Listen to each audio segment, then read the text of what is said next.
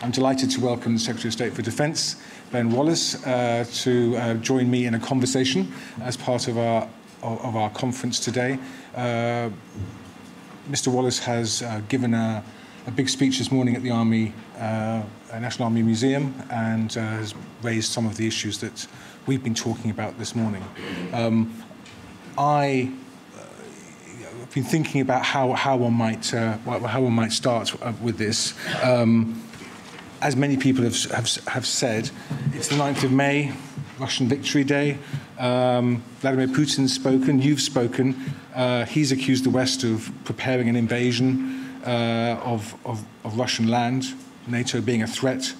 And you selected this day to make a keynote speech on the Ukrainian conflict. You're a former soldier. As you watch this conflict unfold, what are your thoughts about the course of the conflict and where we may go next? Well, thanks. The reason I did the speech was, despite how it appeared in some newspapers, it wasn't about necessarily Putin. It was really about the failure of the general staff of the Russian army to both, I suppose, speak truth to power, but also to prepare their forces properly. Now, I had to be slightly careful because I didn't want to show any sympathy. I mean, what the Russians are engaged in is an illegal invasion, and every soldier, whether they're junior or senior, has a responsibility in that. But, from a professional point of view as a soldier, you have to marvel at the betrayal, really, of many of those people, and many of those people who are not all in support of the war will get no voice. And it's quite important, if you're ever going to try and penetrate the Russian system, to make the point that suffering does not excuse culpability. Today will be a whole exercise in the Russian, remember, it is the Soviet, effectively, Union who fought the Second World War, not the Russians alone. I think Ukraine marked it the day before, but nevertheless, it was a collective endeavour. But you won't hear any culpability in any of it. No one ever asks whether suffering is actually a sign of failure at high levels. And so the purpose of the speech was to make sure that President Putin doesn't wrap it all up, put the cloak of this great defeat of Nazism around himself and use it for his own imperial ambitions, which is exactly what he has been doing. And I think that is very important to challenge that assertion. If you read his essay he wrote 2020, it's another piece of amazing fiction that he positioned himself as the saviour, well, Russia or the Soviet Union as the saviour of the world. And actually, we all know it was much more complicated. He plays down the Ribbentrop Pact, which effectively allowed the Russians to dismember Poland, transport people from the Baltics, and that's all forgotten. And no one he never registers that Britain really stood alone for pretty much 2 years before they turned up. So I think it's just important to register that today there are lots of people dying, suffering unnecessarily, strategically because of the illegal invasion, and then tactically because of utter incompetence in the Russian general staff. Now, I don't want them to be successful, so don't please make that mistake. But you have to. That's why the Army Museum is important, to remind people that the people who pay the price of imperialist ambitions or rewriting history, or indeed general staff who like to have lovely parades but don't actually deliver the effect on the ground, is the young soldier. And that's where we'll get to now. And even worse than that, it's the people that are their targets, which is Ukraine. Obviously, we're holding this conference at King's College in the university, and the audience are going to hear from our student panel at the end of the day, who are providing the conclusions and hopefully a summary of the day. So I asked the students if they would give me some questions for you as well, and they've been quite forthright. And on this question, they were saying, were you intending to wind up the Russians with the speech, and are you hoping to achieve something specific? They've read it and they thought that it was a challenging speech. But I think if you ignore the sort of sub-ed written headlines in the newspapers and read the actual speech in full, I wasn't trying to wind up. I think I was trying to make the point that there is culpability in this. The culpability, within the Russian system. When I remember going to St. Petersburg years ago and being told, you don't understand, more people died defending the city than the whole of you lost in the Second World War. And I remember saying slightly sheepishly from the back of a minibus at the time, I think, to the guide, So, as a soldier, I'm not sure a casualty rate is necessarily a sign of success. And when I went to Moscow about a week before the invasion, and Shoigu said to me, no one suffers like us, as a sort of boast. And I'd said in the meeting that I don't want anyone to suffer. I remember saying, I've seen too many of my own soldiers buried to want people to do this. Was the stage when we were trying to persuade Russia to stop it.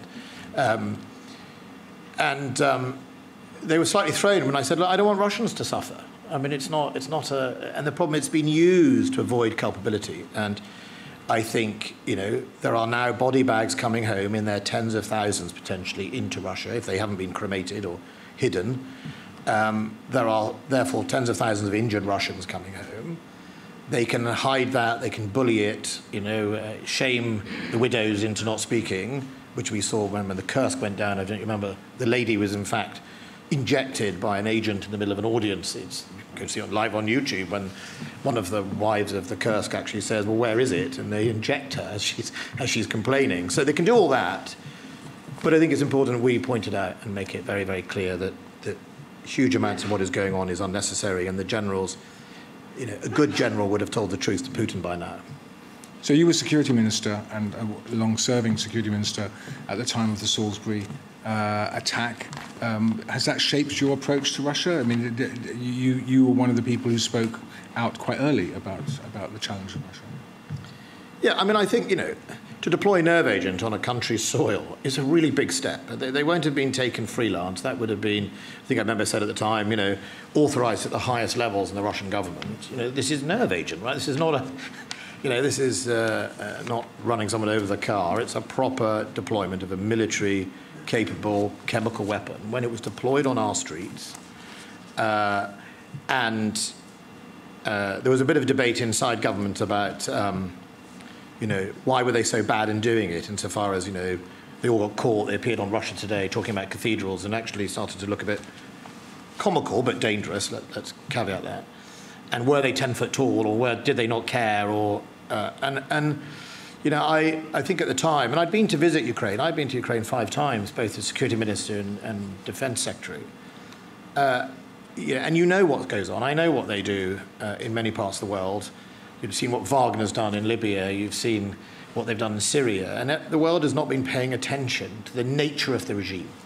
And I think we forget too much, because we either look in our own backyard and only really care about that, or we remove the person, and in a sort of effectively a totalitarian regime, the person's more important than anything else. And you can have all your analysis you like, but if there's someone who takes that view of the world, and as you can see in his own writings, he's convinced himself all sorts of things, you have to take that seriously, and you have to prepare for that, because he's got a view, he doesn't seem to want to change it, doesn't seem to listen to anything alternative, and it's a dangerous view.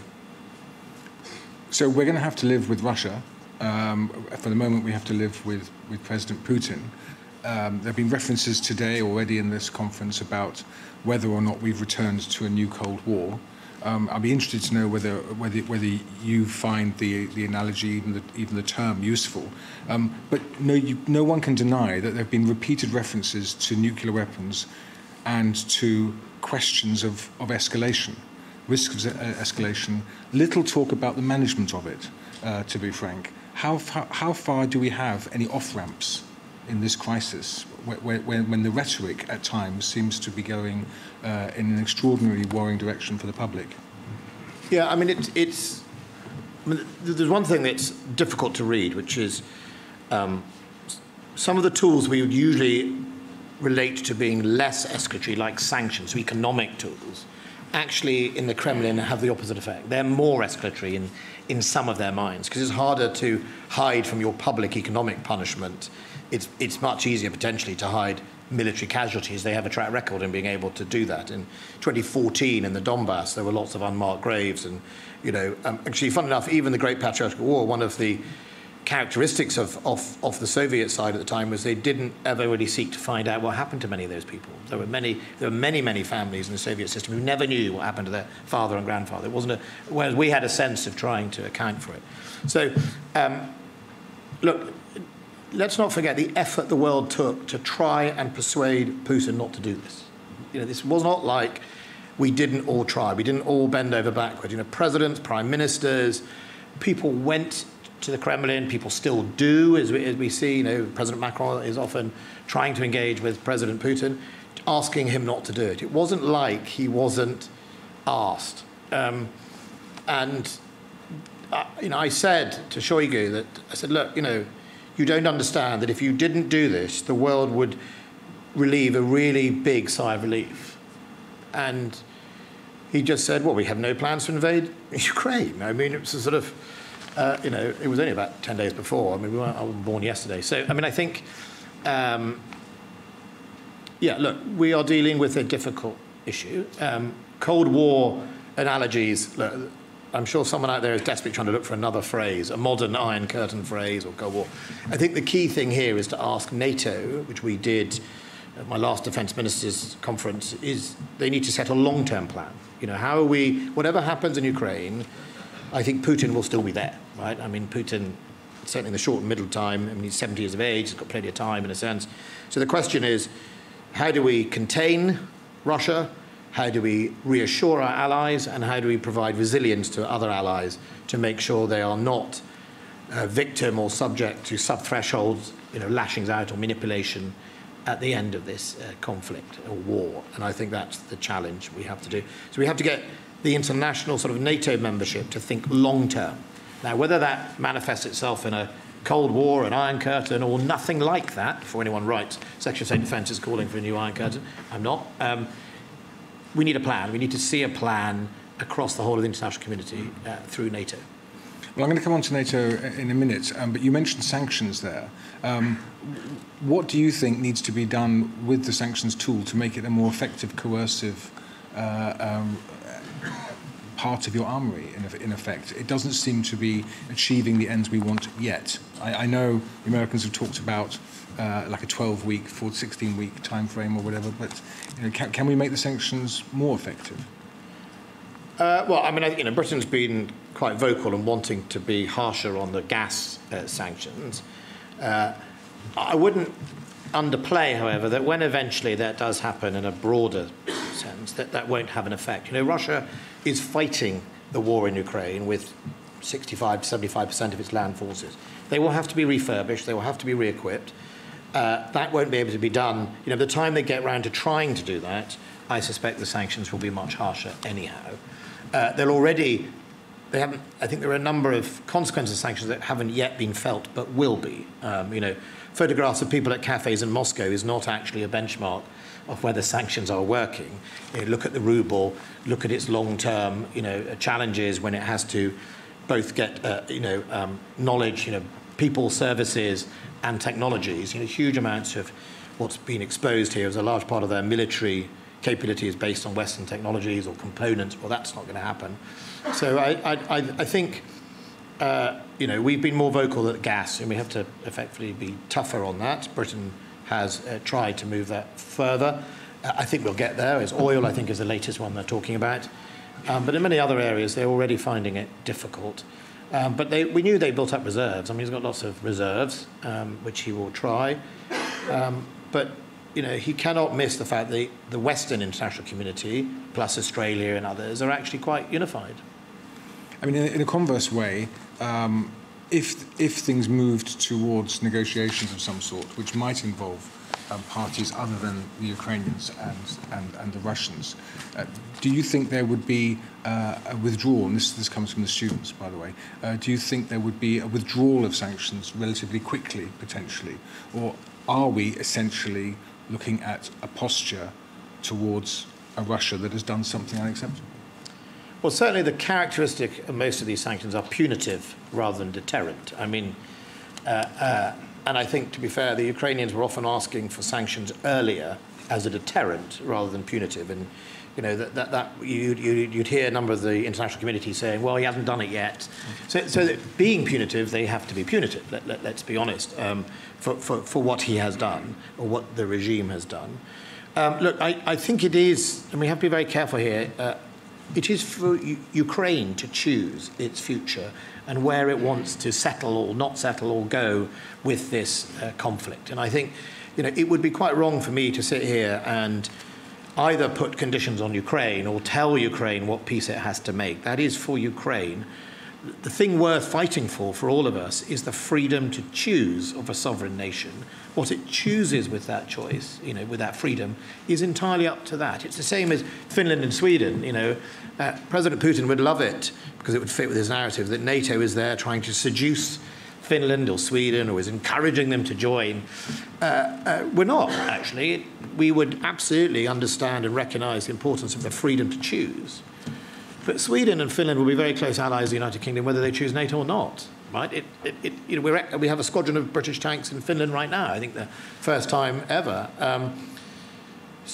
But my God, I would stand up and defend their right to choose. And if you listen to the President of Finland's speech at New Year, it was a very good speech about that. So I think I'm not going to start putting stipulations on Ukraine. That is for Ukraine. I do, of course, want to help them negotiate from a position of strength, not weakness. That's why we're standing by, and will continue as long as they wish us to do so. Well, you're teasing me with NATO. So the NATO summit's coming up next month. The Sherpas will be out there. They'll be already drafting the communiques, which will say solid things.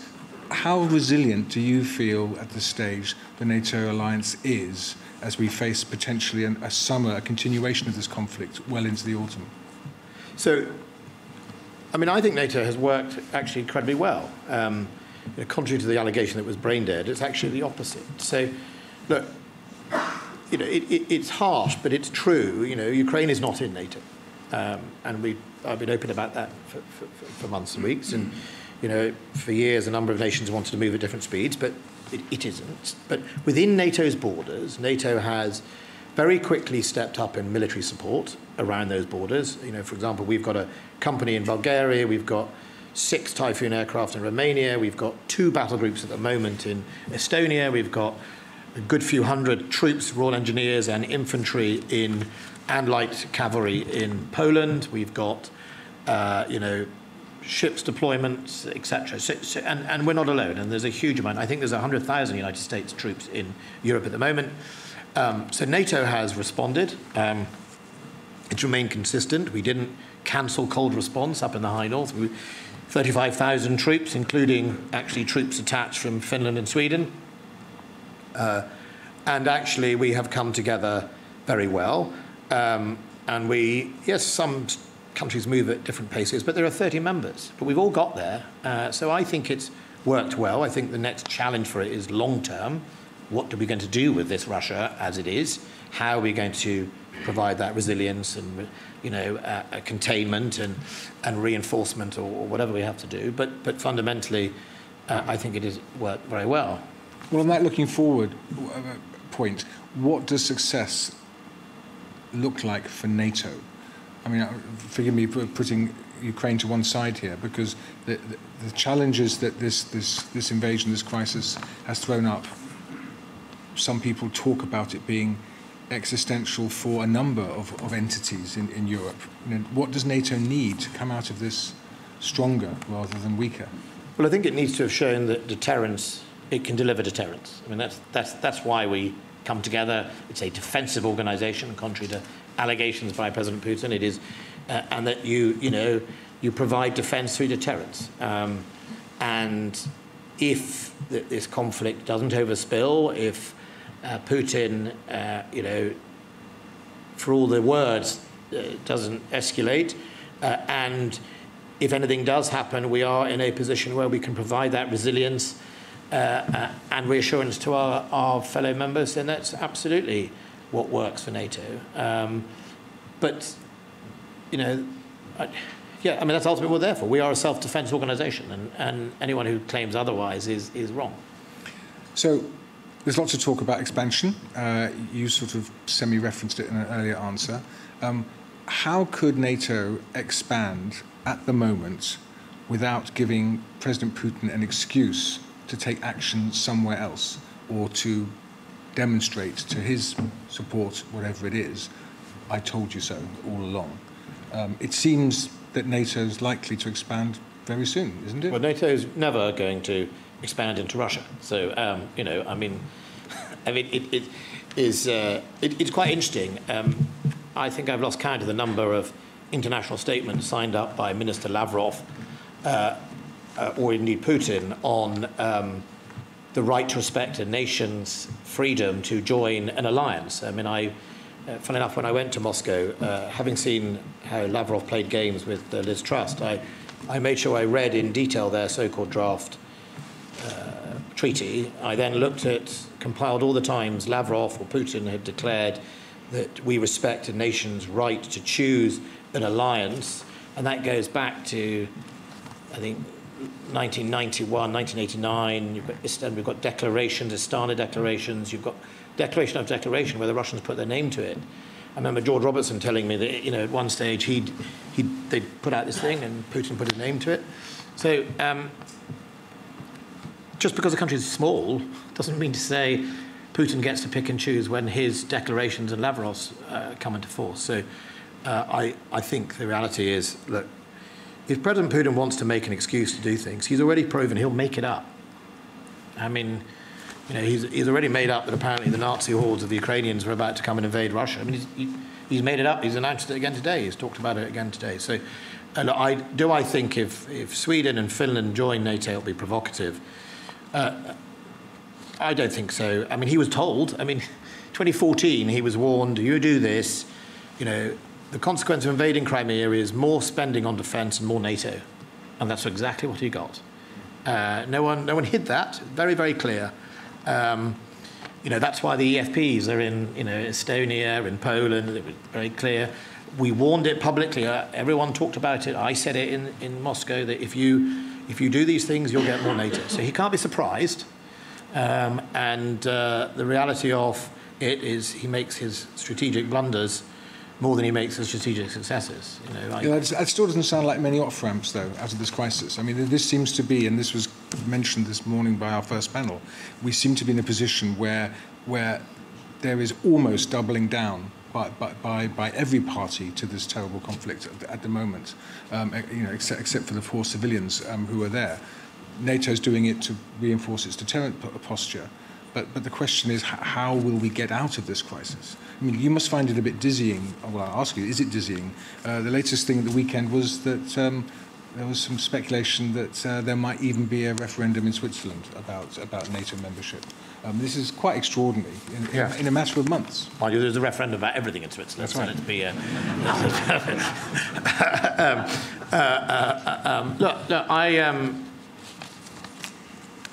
I generally hold very true to the tenet that effectively people choose NATO. NATO doesn't choose it. And NATO is not some country that goes around the world trying to absorb things. It is an organisation of people with the same values who believe in self-defence, not offence. And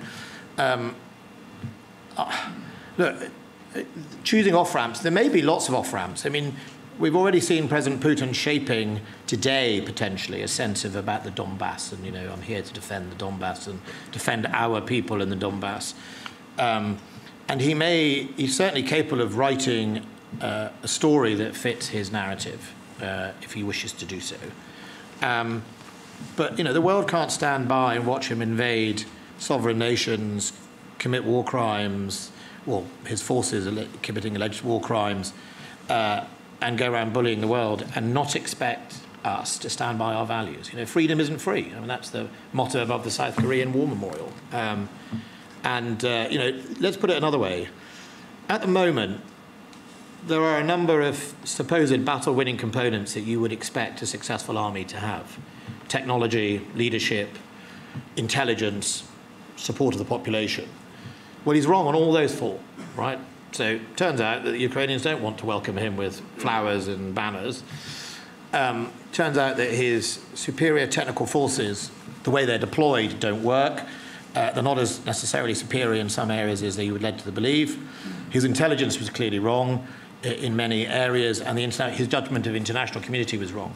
There is one component he still has in his back pocket, which we should really worry about, which is brutality, which is if you win your war by killing, murdering, raping, bombing civilian territories, breaching all human rights, all Geneva Conventions, corruption, and that becomes the battle-winning component, the message that sends around the world to other adversaries is incredibly dangerous. That you don't actually need to have all the best kit or the best training or appropriate rule of law. You just need to be able to be more brutal than the other person and more prepared to destroy everything in your path. Now, that's been said in, generals and philosophers have said those for decades. That is still the untested component. They're not interested in occupying Mariupol. They've destroyed it. I mean, they will use it. They will use the port, but they've hardly invested in something to save there. And where we see it, it's destruction. So I think that is a really important thing. It's why it matters to the international community, and it should matter, that if Putin is successful in Ukraine, then watch out.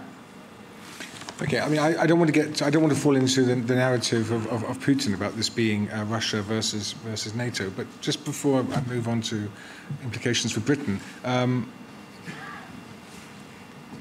NATO as an organisation, its leading nation, not very long ago, had a president who was questioning its relevance and its future. That person, those views could easily be part of the next election in America. European allies continue to question the role of NATO in European defence as compared to other security and defence structures, as you know and as you will discuss. I just go back to this question of how far this, and we're trying to look at the future as well, how far the defence of Europe and ultimately NATO's role in it will be affected by this crisis. Are we already seeing that some of those difficult questions about the relevance of NATO are now essentially being put to bed? Well, I mean, I remember when President Trump was the president. I remember the December NATO Leaders Summit and having lunch with him, and a few others of us had lunch. And, actually my reading of President Trump's questions on NATO was more about a view of, are we in the United States taken for granted by other members of NATO who aren't paying their way, as opposed to anything else. It was, President Trump was always about money. It was about money, right? So, he'd be saying, I'm putting in, X percent, 3 billion or whatever it is, billions and billions into NATO. And these countries are getting, a free ride, as he would view it. And I think, the 2% club, wanting to get people to pay more for their security. I don't think that's unreasonable. And I think actually, I'm off to Washington after this. I mean, that's heard across the aisle. There is a sense of how much is Europe going to put in the pot to help contribute to its collective defence. I think that's perfectly reasonable.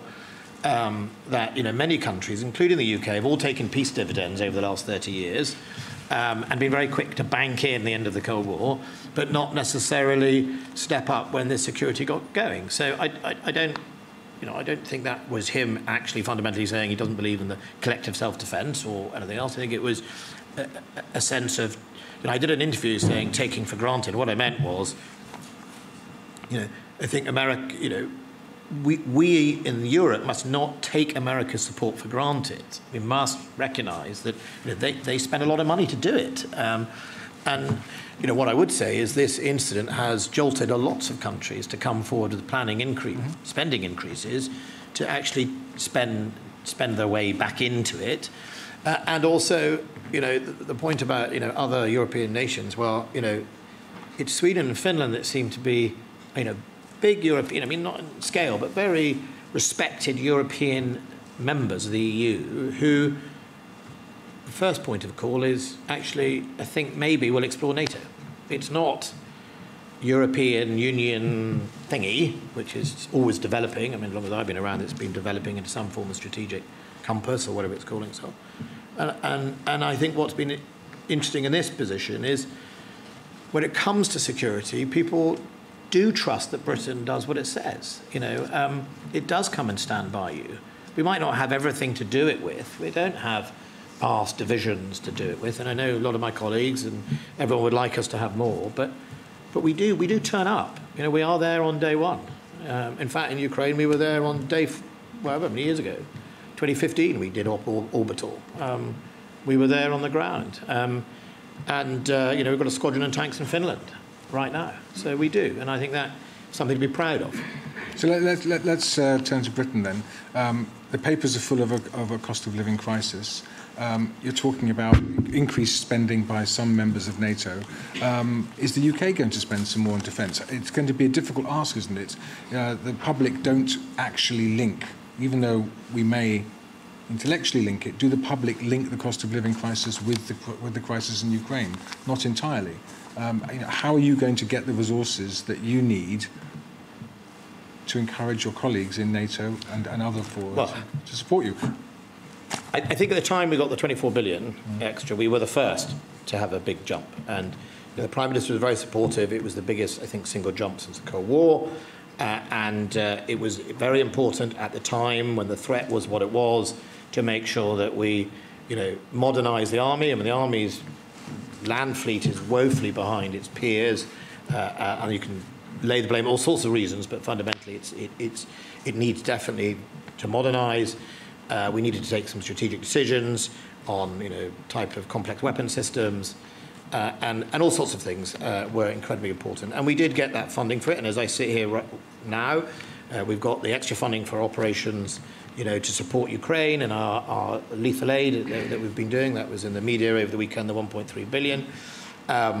And we will continue to be able to meet the current commitments. Of course, and I said it all the way through the process, as a threat change, we should also be prepared to change.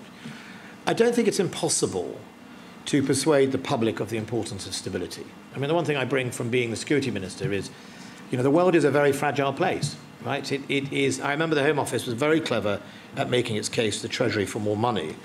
After a terrorist attack, the Treasury would manage to always present sort of economic consequences. This terrorist attack here cost the economy 1.4 billion. It would show how much it costs to prosecute a terrorist. It would show that loss of business to, let's say, central London when a terrorist event happens is X, and make the economic case to the Treasury that you want to invest in counter-terrorism because the consequence of not is this. And I think it is possible to persuade both inside government the importance of security and that food security, energy security, is all in there,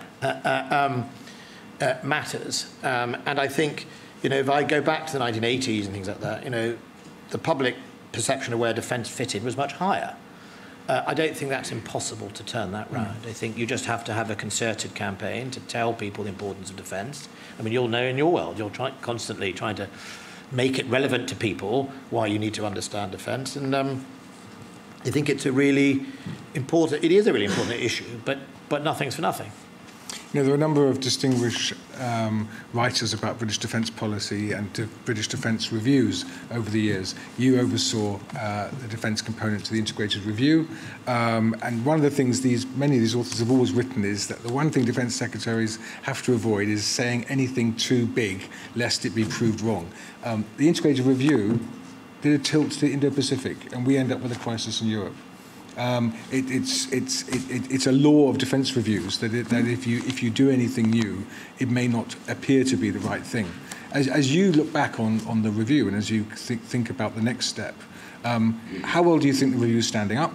I'm sure you will say it's doing very well, but I suppose looking forward 6 to 12 months, do you see a need for what the Tony Blair administration had to do after their well-received review of 1998, where they had to have a new chapter to the Strategic Defence Review? I know you're not going to say there's going to be a massive change, but do you feel, in terms of reviewing our posture and our approach, we're pretty well set at the moment, or will there have to be a look in the coming year, let's say? Well, I think you've slightly mischaracterised the integrated review, because the Pacific tilt was not just about defence. It was about culture and science and British engagement culturally around the world. It wasn't just about, it wasn't like we're going to send aircraft carriers every week to the Pacific Ocean. And it also clearly identified Russia as our number one adversary. It also identified NATO as the cornerstone of the security of Europe. So I think those were absolutely true.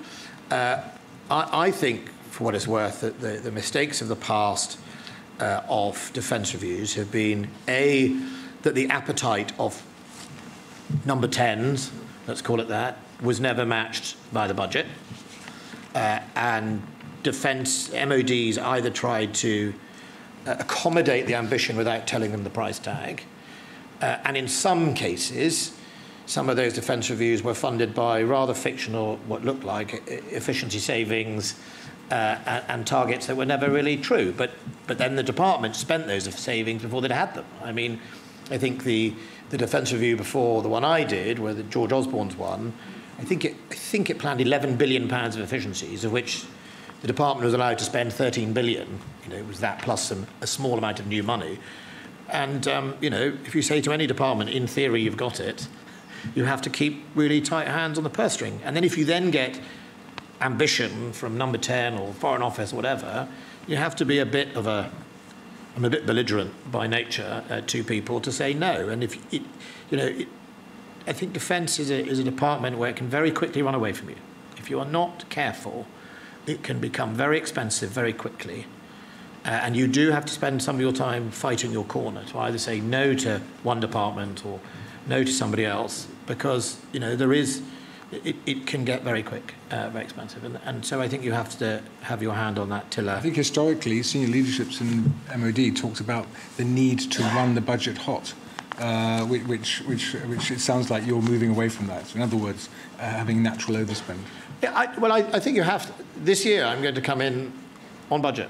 I think it's the first time in 30, 40 years. So you have to... well, you've got to also see the long and the short term. I mean, the Treasury doesn't like seeing long term. It finds it particularly difficult.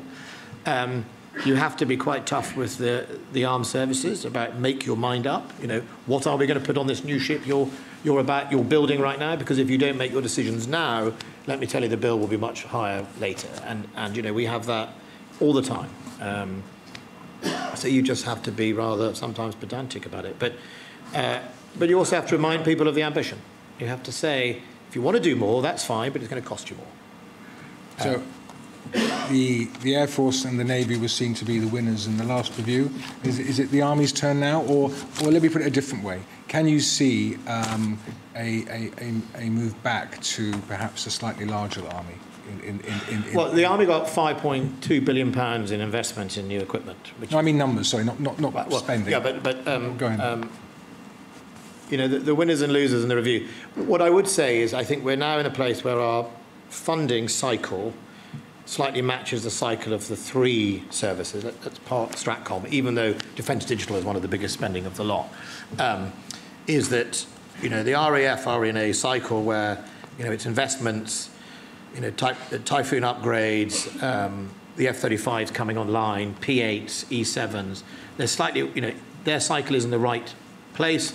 The Navy, Type 26, Type 32, Dreadnought, the next generation of attack submarine, they're all in a place where some of those decisions have been made and it's now in their sort of delivery cycle, and the Army was the one that was woeful behind. So if you look over the sort of 10 years of the Defence Command Paper, some of the Army stuff was brought forward because the gaps in them was too much. I mean, gaps in land EW, gaps in armoured vehicles, all of those were too high risk to tolerate, and we should never have, you know, they got where they were. We needed to fix that.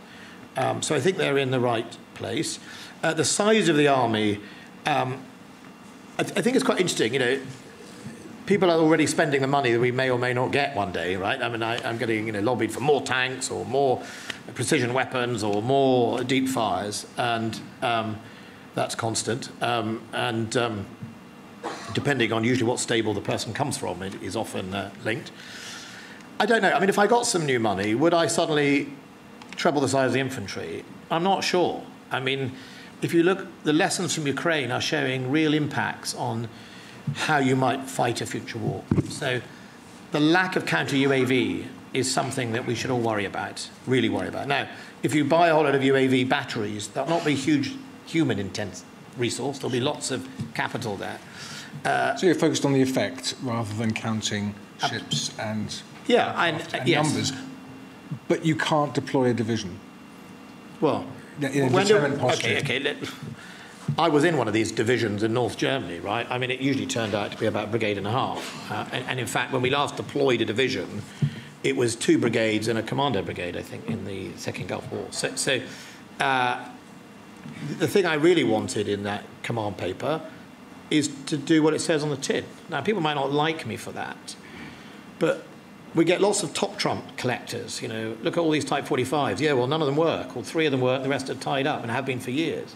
You know, what is the point in boasting you've got so many units if they're not properly wrapped, as I'd call it? And what you're seeing on the road to Kyiv is Russian forces that can stack up on parades, but if they don't have the proper comms, the proper protective armour measures to protect them from the proliferation of handheld anti-tank, they can't integrate with air, they can't communicate because their comms are so rubbish they get exploited, they run out of fuel, the soldiers don't have any situation awareness. We've even found examples of downed Su-34s with GPS things stuck to the dashboard, or cockpit, we call it in an airplane. So you can boast, you can line them all up, say how wonderful they all look, like the T-14, which we're still waiting to appear. I think when you were in the army, I recall lots of officers telling me that they used to use mobile phones. Yeah, I mean, work better. I remember the early nickname for Bowman was better off with Map and Nokia. That's right. So whatever people say, and they may not like the Defence Command, but I'm sure they don't if they said we wanted more tanks, whatever, because I want it to say, do what it says on the tin, rather than these big hollow forces that we've all served in. Now, we can argue about they were under-resourced all along, isn't that should have been fixed, and that's probably right? I mean, you know, I served in those places. I remember we never had a laser rangefinder on the Warrior. We had lots of Warriors, but no laser rangefinders. So every round you ever fired was discarded because you have a first-round discard. I remember on my Rangers qualifying for firing 30mm, I probably paid for a laser rangefinder every time I missed. But, you know, no one made those decisions. So I don't want hollow forces. Hollow forces don't deliver anything. So it sounds like you are focused on not overcommitting to things that Britain couldn't deliver. I guess my last question is, as we approach, as we come to the end of the session, is how far are we making an assessment about what peer competitors might be taking from this crisis? So as we look to the broader defence of Europe and not just Russia, are there any implications that you're seeing that we need to think about seriously, which could have implications for spending as well? Yeah, I mean, and actually even before this, I think the last time I was up at King's College to go and see your wargaming, is that, you know, we've set up SONAC, which is a net assessment centre for us. We just appointed Dr. Johnson is our lead, which I'm delighted about.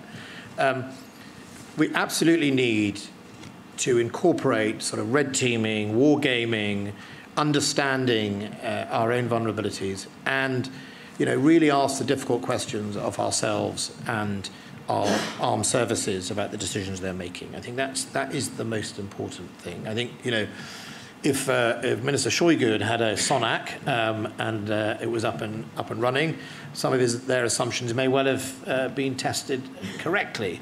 And I think it is really important that we keep this as an ongoing process. I mean, if I am successful in making the department truly threat-led, then part of informing what that threat is will be informing of our own vulnerabilities, and therefore things like net assessment centres, things like academics and, you know, academia telling me that I've got it wrong or got it right, or where we need to invest more money into R&D, and it's over 6.6 billion into R&D, so we get to see it, to make some risk decisions, because, you know, the one thing I'd say about my own service, it is the most conservative of them all, the army, and, you know, letting go of certain capabilities to invest in others is sometimes quite hard. It's hard for the innovative generals who want to change something. It's quite difficult, and you're only going to do that if you invest in R&D. But then, having invested in the R&D, you actually incorporate it into your military. I mean, many of us in this room would have gone to experimental days in Salisbury Plain and seen for years robots and UAVs, and you say, okay, so where is it? Well, come back next year and you'll see the same thing going around in circles. So we have to sometimes take some leaps. So is Britain leading that debate? I mean, that's the last sort of semi-question to this. Well, you know, the United States gets to lead a lot of that debate because it has such vast forces that it can take risk in one part while holding on to holding on to yesterday's battles with another. I mean, it's allowed, it gets that choice. We as a smaller partner always will have to either follow their learning or take some risk. Now, sometimes we do, and we do it very well. I think that's what we've got to get politically comfortable with. It's also what many in armchairs have to get politically comfortable with. That, you know, if I'm always trying to defend against yesterday's war, then how much will we move forward as an armed forces unilaterally? Now, I can do that. I don't mind being unpopular. But, you know, it is a risk, because who knows? And that is the challenge of defence and security. Secretary of State, thank you very much indeed for fielding my questions. Thank you all.